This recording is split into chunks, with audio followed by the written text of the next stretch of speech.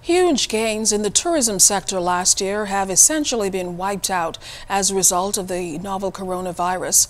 With the industry currently dead, Minister of Tourism, the Honorable Dionisio de Aguilar, says tourism officials are putting their heads together to determine how to re-energize the industry. Cleopatra Murphy has more.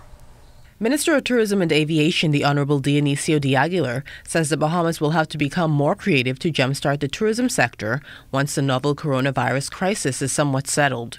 The industry has come to a screeching halt, with once-filled hotels now empty and previously bustling tourist hotspots now deserted.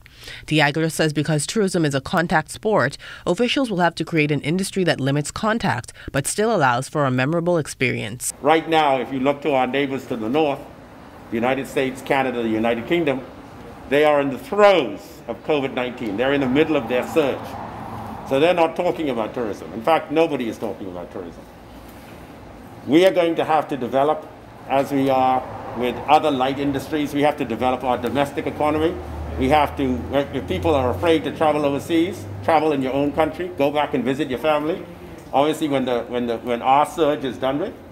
So we have to be creative in getting money to circulate and getting some sort of tourism off the ground. With the world focusing on managing the deadly virus, de Aguilar says now is the time to think about how to re-energize the sector after the curfew and lockdowns. We obviously need to bring in foreign currency.